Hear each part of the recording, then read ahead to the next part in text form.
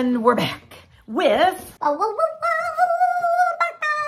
I got my October Barkbox. I am so excited because it is the Howl-O-Ween party. Look how cute this is. Oh my goodness, it's adorable. Okay, I have to admit that I already opened this. I had to open the treats that are in here.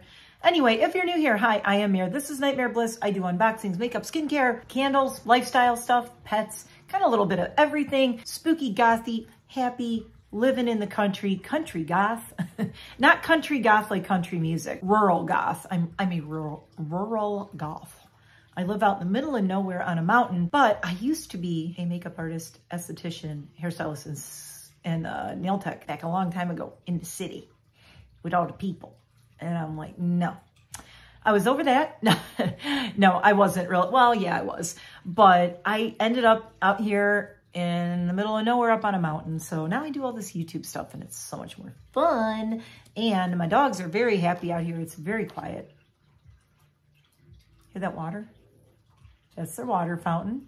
I have some lo-fi girl records in the background.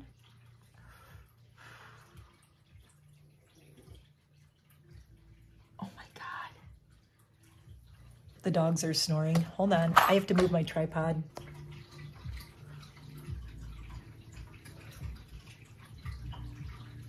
Anyway, it's really quiet and I can just hear the bun snoring, laying over there. It's so cute. I would have like Eliza or Dude or somebody open the Barkbox with me, but all the dogs are sleeping. So this is gonna be a little quickie unboxing of Barkbox. I just get the small dog one, the small toy one.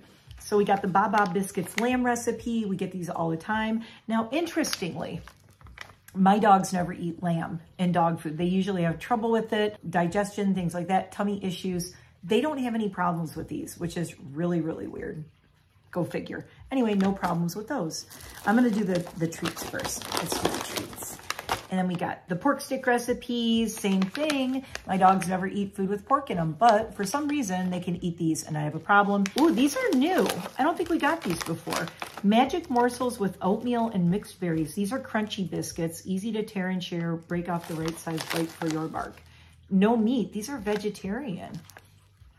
Made with feel-good ingredients like oatmeal, honey, and mixed berries. Well, that's kind of cool. So if somebody's having a little bit of tummy troubles, this might be good too.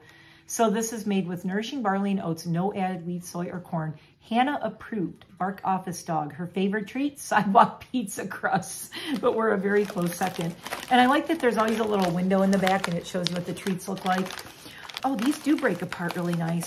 I have a house of senior and toothless dogs, except for Miss Lydia. So like Trudy has one tooth or no teeth. And Dude's teeth are pretty good, but Luna Bun and Eliza's got teeth. She's okay. But I usually don't buy a lot of crunchy treats because if you have elderly dogs, sometimes they have trouble. But I will break them up and break them into small pieces. And these seem to break really nicely. Okay, what should I open first? Oh my God, they're all so cute. Oh, so here's the other part of the toys. Oh my God. We have Count Dracula. Oh my good. Oh no, I'm gonna make that noise. Lydia's gonna come running. If you're new here and you haven't met Lydia, Lydia is my Shih Tzu Maltese mixed dog that was born with no eyes. Yes, an eyeless dog. I do own an eyeless dog. I adopted her, and when she was a puppy, she was very special needs, and I am also a retired dog trainer, and I'm a dog groomer. But I was a dog trainer first, and then became a dog groomer as well. So training, grooming, the whole thing, the whole vibe with the dogs. I had deaf dogs that I've adopted before. I've trained deaf dogs with sign language. I know how to train blind and deaf dogs, being a dog trainer for like 10 years. Actually longer than that now, but I don't do it professionally anymore. But I do have all the knowledge and I keep up on things, and I do a lot of rehab with rescue dogs. Right now, like all of my dogs are rescues. I have a house of 5 rescue dogs. We've always had rescue dogs. I did a lot of back in Michigan before I moved. I was a foster mom. I was a rescue rep for Italian Greyhound Rescue. I did home visits. I delivered dogs that were adopted to their new homes, which was the best part of my volunteer job with them. This one is so cute. And this is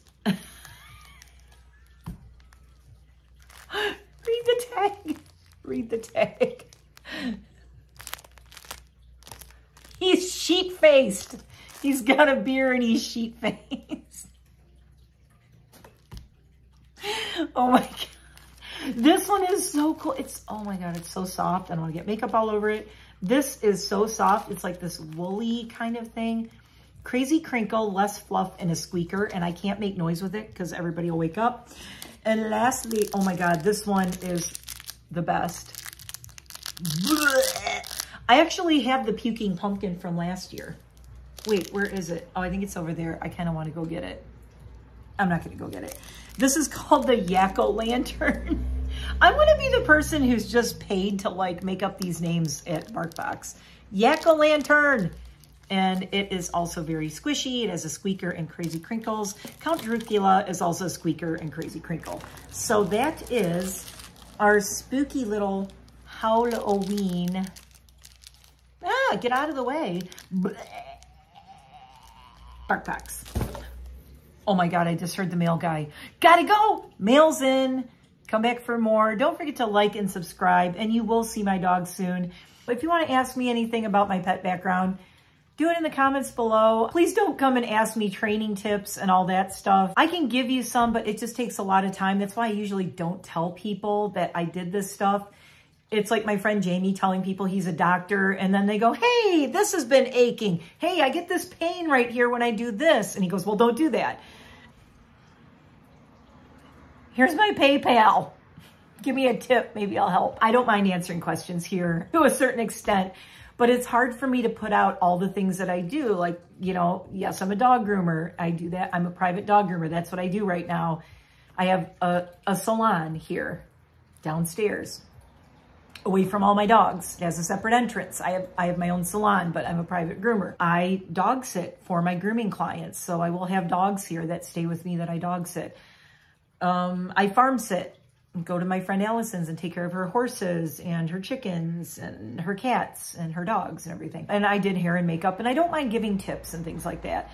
But one of the thing I never talk about is I'm also a certified yoga instructor. In November, in December, and going forward, I'm going to add more and more on my Patreon because it's just really fun. And it's kind of like having my own website that's not really a website. And I can post everything there that I don't post on Instagram. I'll probably do more tutorial stuff there. I'll do, you know, pet tips. I'll do things that I want to do, but I don't want to do here, like my dog groomer tips for trimming your dog's nails. What if you have a dog that hates getting their nails trimmed? And these are tried and true things that I've been doing for a really long time. So just saying, you might want to check out my Patreon, but don't feel pressured. Okay, I'm out of here. This is getting way too long. See you in the next one. Bye for now. Don't forget to like and subscribe. Bye.